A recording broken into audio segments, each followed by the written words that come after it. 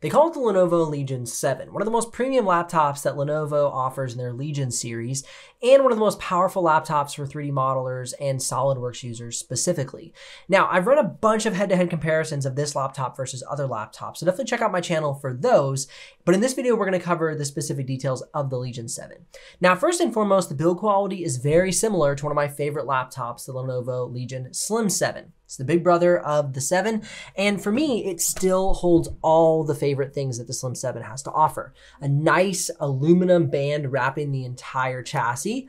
It has a very good assembly on the bottom, where the way the bottom cover fits into the side panel. The only thing that I think is weird is how the top cover sits slightly in compared to the side panel. I think it's an odd design choice. I have a bad habit of opening laptops like this from the side, and so it's kind of hard to get my hands on it. Even though I know it has a tab right here I can just pull up. It's just a weird habit that I just open laptops with two hands.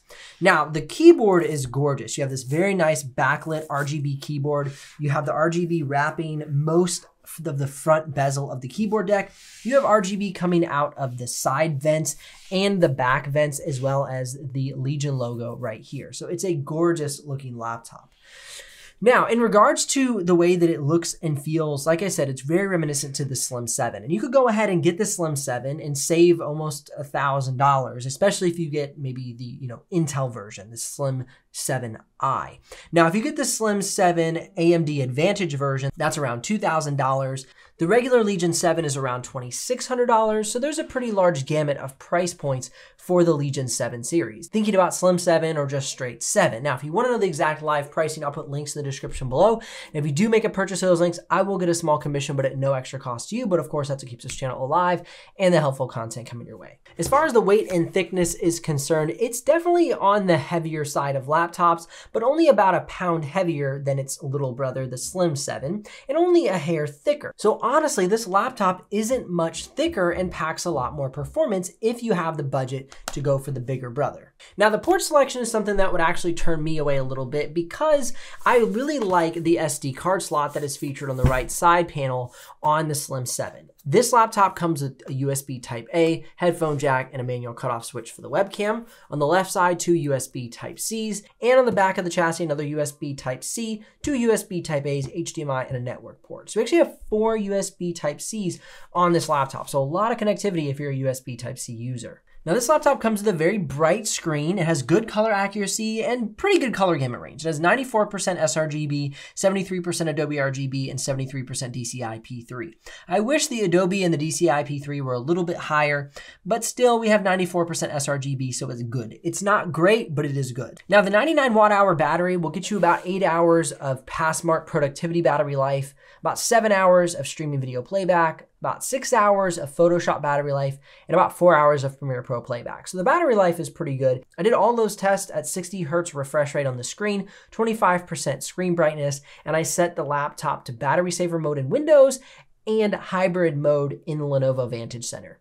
Now, one of the advantages to going with something like, say, the Legion 5 Pro or 5i Pro is you actually get control over the GPU and CPU usage. So you can actually shut off the GPU and get a slightly better battery life from the 5 Pro, but not really that much. The hybrid mode actually does a really good job optimizing this processor inside of the laptop. Now, this laptop does come with a webcam, and here's a quick sample of the audio and visuals on the webcam. This is the webcam on the Legion 7 and a little sample of the audio for you as well. And if you're curious about what the speakers sound like, here's a quick audio sample of the speakers for you as well.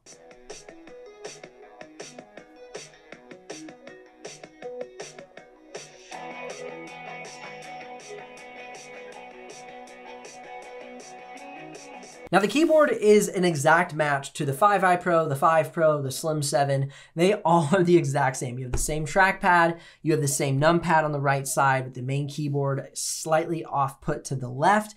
However, you do have a very nice RGB backlit keyboard that it's very pretty. However, I would personally leave it off for the most part because I want battery life more than I want a pretty keyboard and pretty lights around my computer. Now, if I'm at home and I have it plugged in, I'd probably let it run. But if I'm on the go, I would definitely turn off the keyboard backlighting, the lighting around the laptop. That's really going to suck your battery. And oh yeah, that's another thing I don't have on while running the battery life test is all this RGB that's happening on the laptop. I think it's really cool, but it's definitely a battery drain. Now this laptop gets pretty good thermal temperatures in the 4K export, anywhere from 71 degrees Celsius up to 85 degrees Celsius, and a max fan noise of 52 decibels with a minimum fan noise of 30 decibels. So it can get a little on the noisy side, but also you can bump it down to quiet mode and be around 35 decibels and still get a decent export time out of that range. So punch for punch, the fan modes are effective and they do help bring that fan noise down as well as the thermal control. Now I'm not sure if you're aware, but Lenovo sent over 3 Legion 5 Pros for us to give away when we reach 100,000 subscribers. So go ahead, subscribe to the channel, share this video out, drop a comment and a like to help us reach 100,000 subscribers. I'm hoping to be there before Christmas. Now jumping into the performance benchmarks, you can see that the simulated benchmarks pretty much show this laptop as one of the lowest performing laptops that I've had on my channel. You can see Geekbench single core, multi-core, Cinebench R20, R23 single core, and R23 multi-core are all showing this laptop with pretty lousy performance in the simulated benchmarks.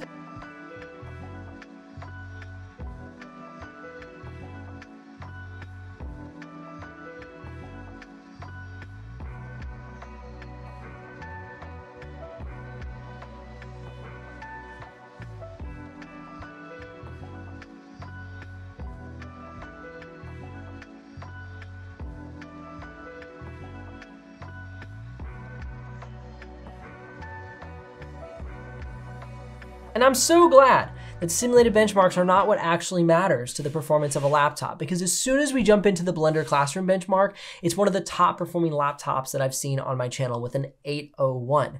As we move on to Autodesk 3ds Max, it's the #1 laptop. As we move on to Autodesk Maya, again, top performing laptop. PTC Creo tops the charts again, and SolidWorks, it is on the top of the charts above the HP ZBook Fury. It is beating out an RTX 85,000 workstation GPU in SolidWorks. So in my opinion, this is one of the best bang for buck SolidWorks laptops that money could possibly buy.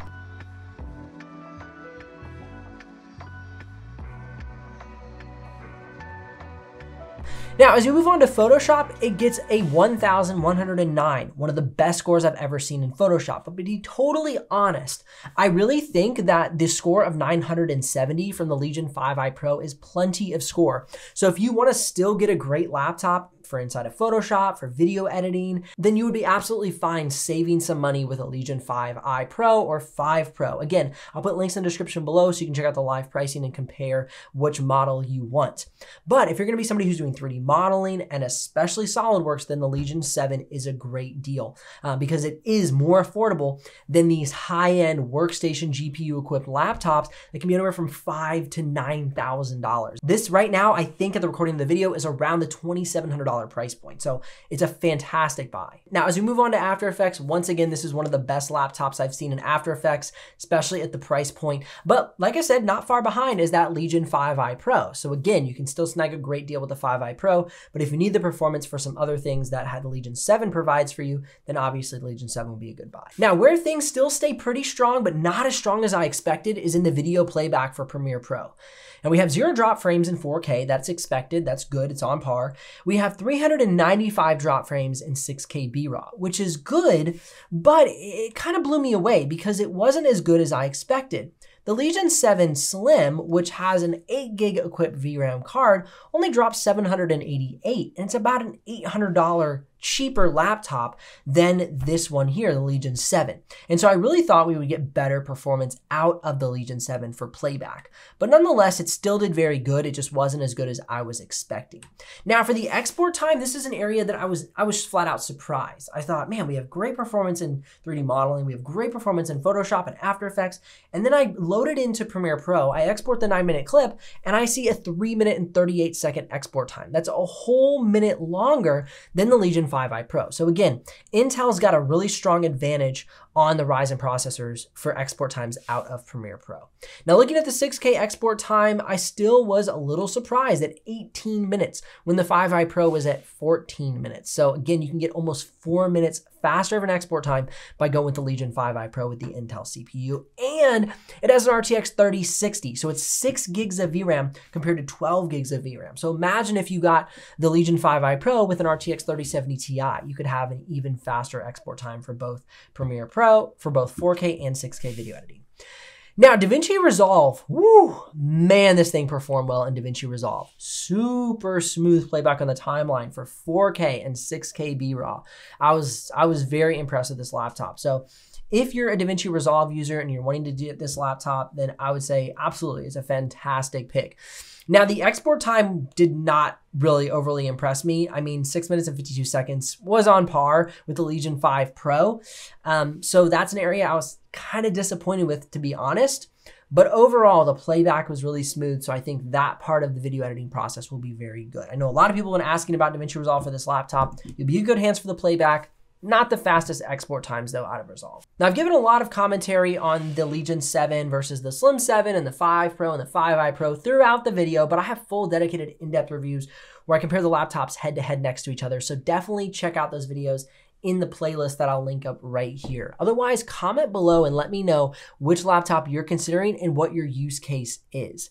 If you're looking to make a purchase, there'll be links in the description below. I'm always super grateful when you all use those links. And if you haven't subscribed, go ahead and do so we can kick off the giveaway once we reach 100,000 subscribers for these 5i Pros. I'll see you here in the next video.